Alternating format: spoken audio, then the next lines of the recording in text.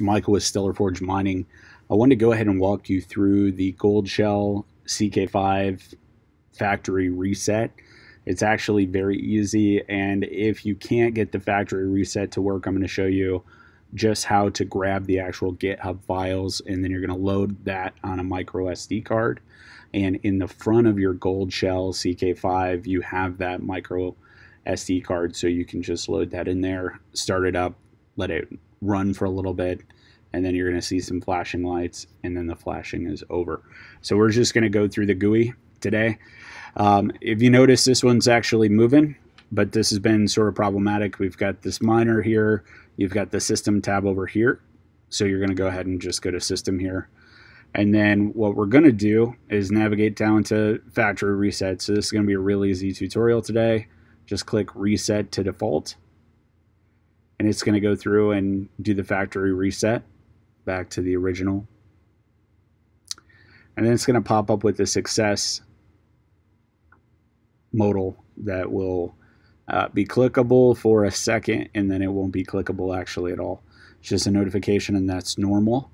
It's because the system has reset itself. So this mate right here, that's actually clickable. If you let it sit for a minute, it won't be. So if we go back to home now, you're going to see that there's no miner pool configured anymore. You're going to click on here, and you're going to actually see the actual pool settings are not set either.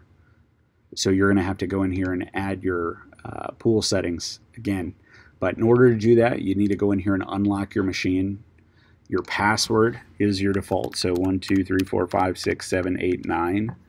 And I always recommend updating that too, okay?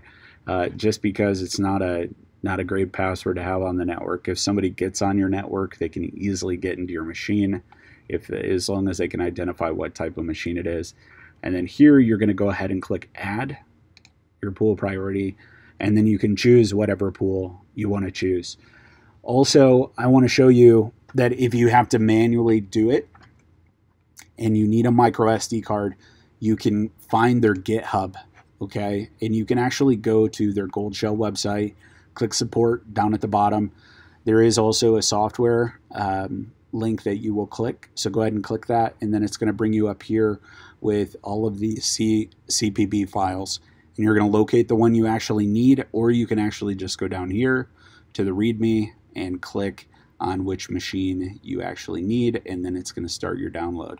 And then all you do is download that and put it on a micro SD, put it in the front of your machine, start your machine up, and you are ready to go. I will talk with you later. I hope you're having a great day. Bye.